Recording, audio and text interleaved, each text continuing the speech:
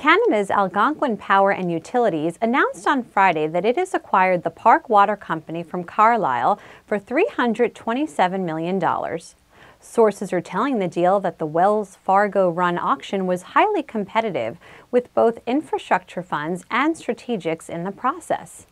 Not surprising, as water utilities are stable, capital-intensive businesses that provide a steady revenue stream, making them highly attractive assets to own. Park Water, Algonquin's 8th deal since 2010, fits in well with the company's strategy of rolling up regulated utilities in the U.S.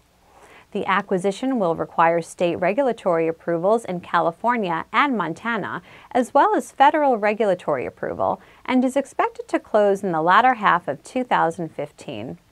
The deal will be watching this situation closely, so stay tuned for more. I'm Amanda Levin, and that's the deal.